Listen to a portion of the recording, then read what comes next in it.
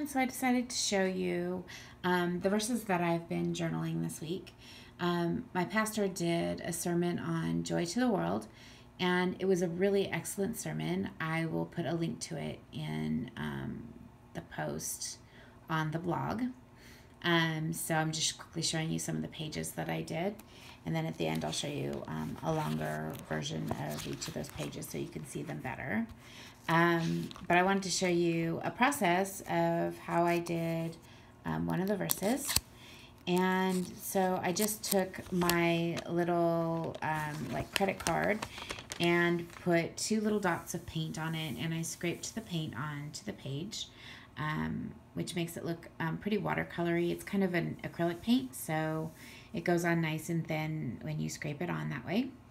I found these words that say make room, and the verse that I'm journaling is Luke 2, where it talks about there not being room in the inn for Mary and Joseph. And so I wanted to highlight that by putting the words there. As you could see, I couldn't find a place to put make room. So I decided to highlight it by putting them in as like a little window that opens over the top of the verse. And then I had these other watercolor words that said clear out the spiritual clutter, because we need to make room in our lives for Jesus, because he didn't just come historically, but he is coming again. And so we need to make room for him and get ready for him. So I am here, I'm searching for the other words that I wanted to put there. I had some words that said get ready, but they were so big that I couldn't find a place to put them. So I decided to write it in with a pen instead.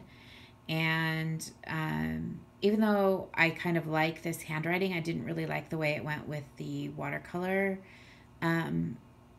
words that were around it. I thought it kind of stood out and looked like a sore thumb. So I decided to change it up and put some tape over it to cover it, and then use some thickers. I have some turquoise glittery thickers so I went ahead and spelled out get ready with the thickers. And then of course I put the little house on the bottom, and that's me making room in my life and my heart for Jesus, not only now but also because he's coming again.